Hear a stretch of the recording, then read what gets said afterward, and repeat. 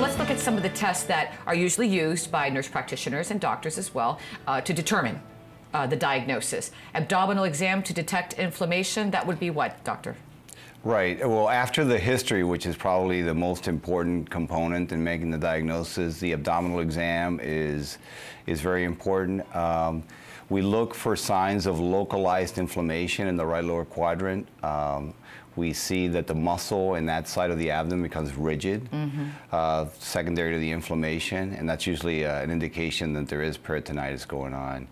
A urine test to rule out urinary tract infection, you know, that's a screening test just to exclude a UTI as cause of the problem.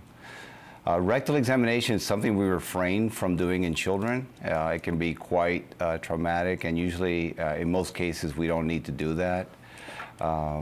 Blood test to see if your body is fighting infection, that would be an elevation in your white blood cells. Okay. But it's a very nonspecific test. It would also be elevated for anything else that would, any other type of infection that would be going on.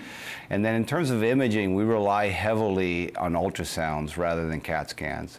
We try to refrain from using CAT scans in children, not to expose them to the ionizing radiation, which does have a lifetime risk of malignancy.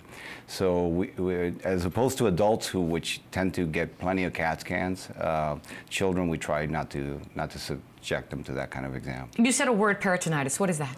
It's inflammation of the lining of the abdominal cavity.